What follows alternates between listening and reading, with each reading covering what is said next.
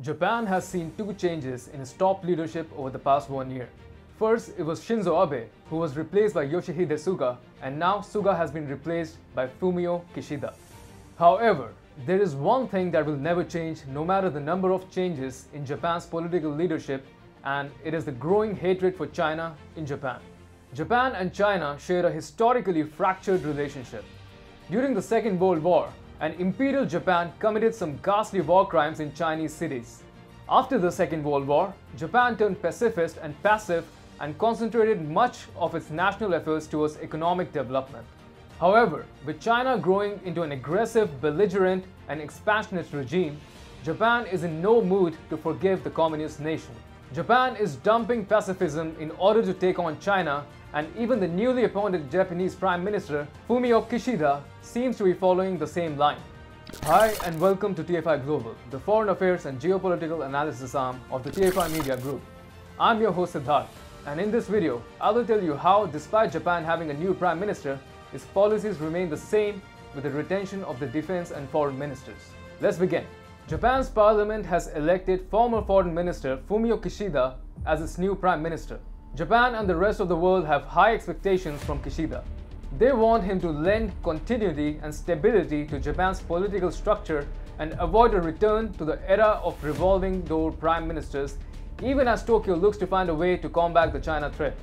Meanwhile, China has got nothing to celebrate about a change of guard in Tokyo. Japan may have a new prime minister, but it continues to follow Shinzo Abe's policy of challenging Chinese hegemony.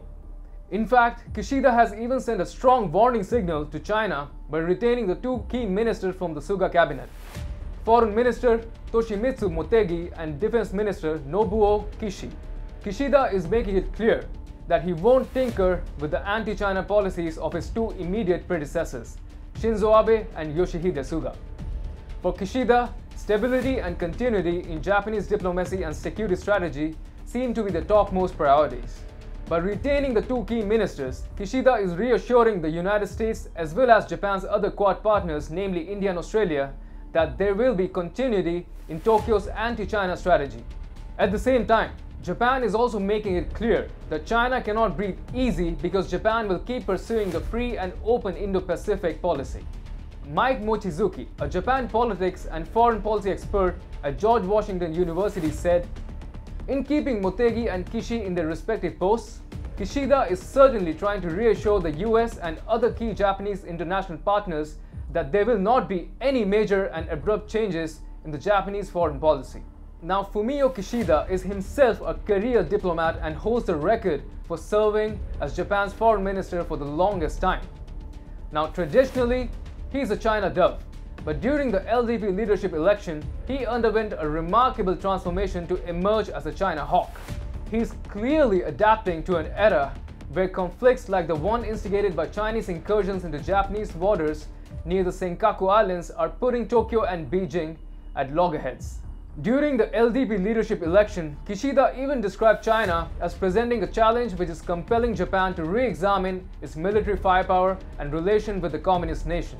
Kishida is therefore expected to take a tough line against Beijing, despite his prior efforts to encourage economic relations with China. If there were any doubts about Kishida's commitment to combat the China threat, he has removed them all by retaining Kishi and Motegi. Nobuo Kishi, who presently serves as Japan's defense minister, is probably the biggest China hawk in Japan right now.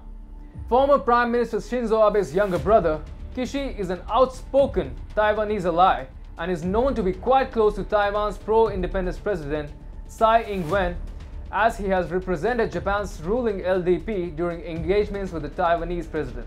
During his stint as Japan's defense minister, Kishi has never minced his words. He recently made it clear that the introduction of Japan's new standoff missiles is aimed at China. He said that Japan has to respond to increasing Chinese naval activity around Japan's southwestern islands. Kishi was actually referring to Chinese intrusions into Japanese waters near the Senkaku Islands. Meanwhile, Japan has grown increasingly active on the Taiwan front since Kishi's appointment as the defense minister. On the other hand, Motegi belongs to the Liberal Democratic Party's traditionally pro-China Takeshita faction. Yet, Motegi has been vocal in criticizing China and forming a broad understanding with the like-minded democracies to take on the China threat. In fact, Motegi was at the helm of Japanese diplomacy when Tokyo cancelled Chinese President Xi Jinping's Japan visit rather unceremoniously. Motegi has also been at the forefront of Japan's efforts to corner China over the issue of human rights violations in Xinjiang and Hong Kong. Now, with his cabinet in place, newly appointed Prime Minister Fumio Kishida is sending a clear message to Japan's allies and enemies. Tokyo continues to challenge Chinese hegemony, and the scope of cooperation with anti-China powers remains unlimited.